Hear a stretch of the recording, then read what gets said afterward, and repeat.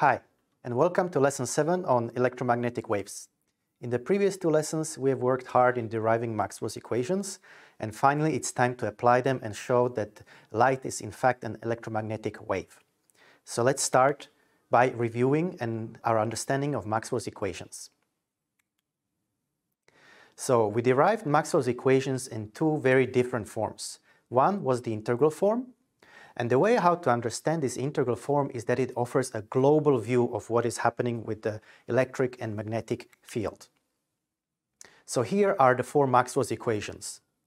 The first two equations tell us about static fields, and they look at fluxes through surfaces. So always remember that we are computing the flux of an electric field through a surface A, some closed surface A, and also flux of the magnetic field through a closed surface A. In the case of the electric field, this flux is actually dependent on the sources of electric fields enclosed within the volume whose surface is A. In particular, it's given by this term here, the total charge of that volume divided by epsilon naught, which I remind you is the permittivity of free space. In the case of a magnetic field, the flux through a closed surface is always zero, much simpler. And Maxwell's third and fourth equation, they tell us about time-varying fields. What happens when we introduce fields that are changing in time? And always we are looking at a line integral on the left of the magnetic field and the electric field, and somehow that's related to the time change of the other field. So the line integral of the electric field is always related to the time change of the magnetic field and vice versa. The other form of Maxwell's equations is the differential form, and this tells us about a local view. It gives us local information of what the fields must do in order to satisfy classical physics, classical electrodynamics.